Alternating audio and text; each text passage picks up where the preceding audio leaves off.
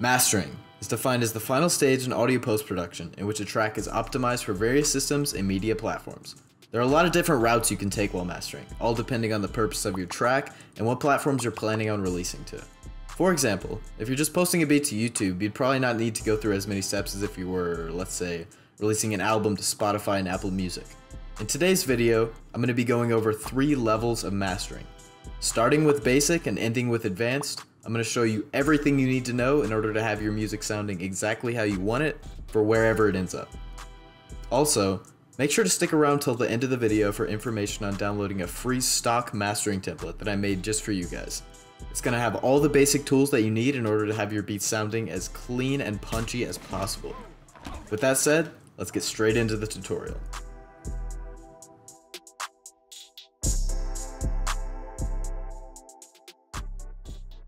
Level 1 is all about simplicity and efficiency. I use this method when I'm making a simple beat and just want to get it done fast. All I'm looking for out of this master is hard-hitting drums, nice clipping sound on the 808, and of course, appropriate loudness. All you're going to need on the master track is an EQ, Camel Crusher, and Soft Clipper. That's it. If you don't already have Camel Crusher, I've left a link for it in the description. It's free to download. Before you turn any of these plugins on, it's important that you leave headroom in your mix. What this means is basically the difference between 0 decibels and wherever your mix is peaking. If you see by this beat right here, I'm going to play the mix. It's peaking around -9, somewhere up in between -6. That's where it should be. It doesn't necessarily need to be in this exact range. This is just what I find to be the sweet spot. You can honestly have your mix peaking all the way up to -3 decibels if you really want, but that's the highest you can take it if you actually want a solid master. Once your beat is fully mixed and leveled out with headroom, you can turn on all the master effects.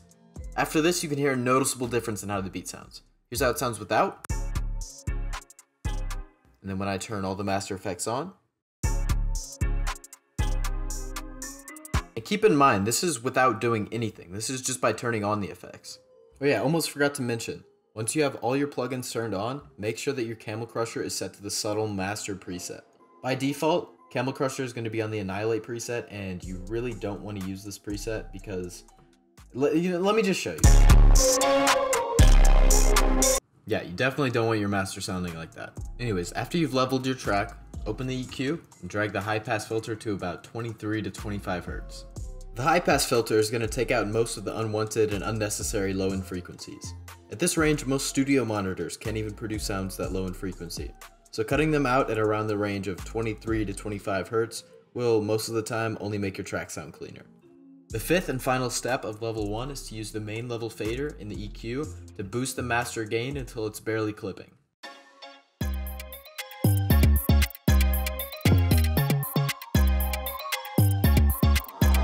For this track, I ended up landing at around 10.5 dB. The most important part of this step is just to really critically listen and use your ears. You have to push the fader up ever so slightly so you get that spot where it's clipping but not distorting. Here's how it would sound like if you pushed it too high. And not enough.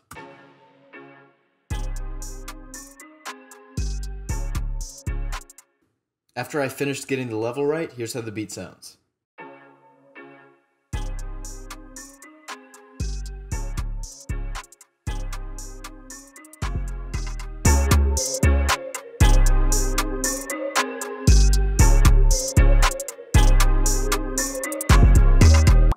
Level 2 is all about control and optimization.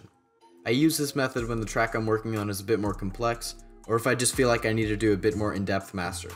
This could be because of a few reasons. Most of the time, I use level 2 after I finish mastering with level 1 and feel like the track just doesn't sound as good as it should. Sometimes I skip level 1 entirely and go straight to level 2 because I just know that this method of mastering will work best for the scenario. Examples of scenarios where level 2 works better are tracks with many layers, tracks with a complicated low end, and full songs with vocals. I'm going to go a lot deeper into mastering songs with vocals once I get to level 3, so stay tuned for that.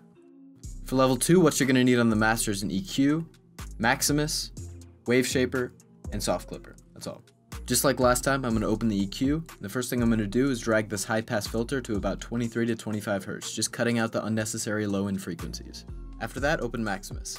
The purpose of Maximus in this scenario isn't to squash the hell out of your signal with compression, but rather to do some basic stereo imaging for each band while slightly tweaking the gain of each as necessary. After you like how each individual band sounds, you can go listen to the full signal and increase the master post gain until your beat sounds loud enough without distorting. I like to start off with low end just because it's the first in the chain. All you're going to need to do for the low end is make sure the compressor is off and then turn the whole signal mono by turning this knob all the way to the right. Keeping the low end in mono is standard practice in most all industry masters because, well, it just sounds better. Also, if your low end frequencies are too separated in the stereo field, this could cause intermittent phase cancellation, or comb filtering, which is a big no-no, especially for the bass of your track. What I mean by this is when the low end is too wide, the sound waves, right and left, become out of phase, hence the name, phase cancellation. This could cause a bunch of problems, mainly a specific weird, wonky sound that makes your track kinda sound like a plane landing. Another big problem being the fact that you probably won't be able to play your song on any sort of PA system if it has phase issues. So yeah, just keep your low end in mono and it should be good. For the mids, you don't really need to do that much, just make sure the compressor is off and then turn this stereoize knob a little bit to the left. Unlike the low end, we want the mids to have a little bit more stereo presence. This is because a lot of consumer-grade audio devices like phones, small speakers, small headphones, focus a lot on the mid-range, so you want it to be very present.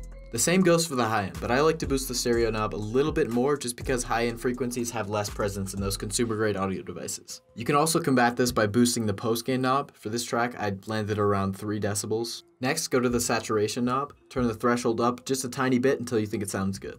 This is optional, but I just feel like a little bit of saturation fits well with the high end in most masters. Once you finish working on each individual band, go to master and then boost the post gain knob. After a little bit of listening, I found that 11.9 decibels worked best for this track. Just like the previous level, you're going to want to boost the gain as much as you can without the track distorting. After you finished everything in Maximus, the last step is to open Fruity Wave Shaper, and then turn this tension threshold up to your liking, just to add a little bit of warmth to your track. I only had to boost mine by about 6% and it's already sounding a lot better. Here's how it all sounds before the master effects, and then I'm going to show after.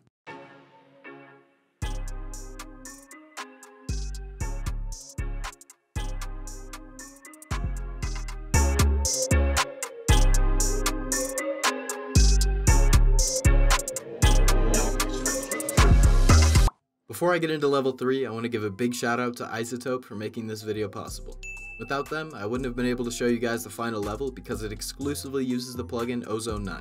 Small disclaimer, while editing I saw that iZotope actually just released Ozone 10, which is basically the updated version of Ozone 9. Since Ozone 10 is the only version that's currently available on their website, I've left a link for it in the description. It has 3 new modules I don't go over in this video, and it's somehow cheaper than Ozone 9 was.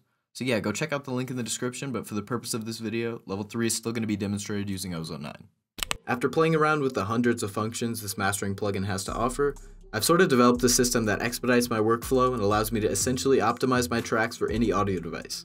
In this level, I'm going to show you how to professionally shape the stereo field, balance the frequency response, and maximize the loudness of all of your tracks in a method that takes no more than 10 minutes to finish. With that being said, let's get straight into it. The first thing I do every time I open Ozone 9 is click on the Master Assistant and let the AI do its thing. Before you click next, of course make sure your track is mixed, and then also make sure you're playing the loudest portion of your track. For me, loudest is right about here in bar 17.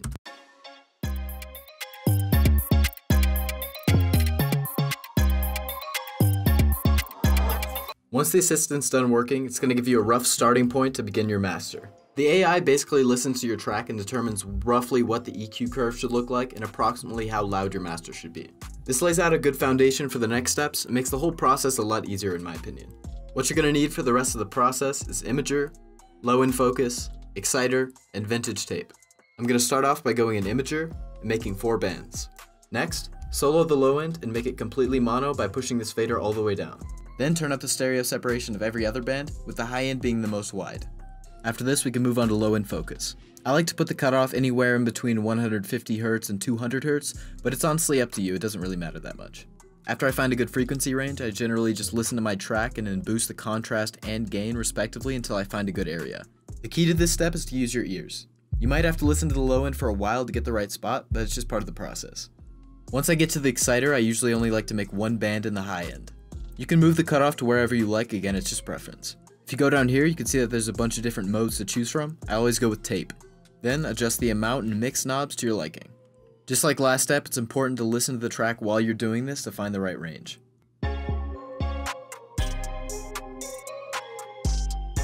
This is what I ended up with after listening. After you're done with that, open vintage tape, and then turn the low emphasis down as well as the high emphasis. I just use these two to add a little bit of saturation, nothing too crazy. And that's basically it. You might have to turn your threshold down a little bit just because of the effects we added, but other than that, your track should be sounding a lot better now. Here's how it sounds before and after.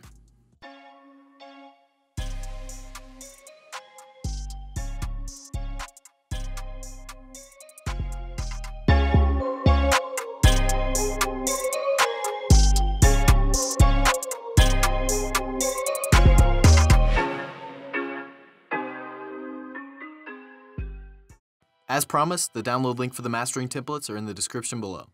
In order to download them, the only thing that you have to do is join my Discord server. Why join my Discord server, you might ask? Well, joining a community like this is one of the best things you could do as a music producer in 2022. In my server, there are hundreds of active producers who are honestly some of the most talented individuals I know. Once you get in, you'll see that there are channels for beat battles, beat critiques, collabs, loops, and so on. I didn't want to make it so that in order to download the kit you have to subscribe or like the video because I just feel like that's unfair. Obviously, you could do both of these things right now if you did like the video, but my goal in making this isn't to get more numbers, it's to provide value to everyone who's taking the time out of their day to watch my content. Also, for those of you that are already in my Discord server, beat critiques are coming back. Yes, beat critiques are coming back. I know it's been almost a month since my last beat critique, but from now on, expect at least one each week. With that being said, I'll see you all in the next one. Peace out.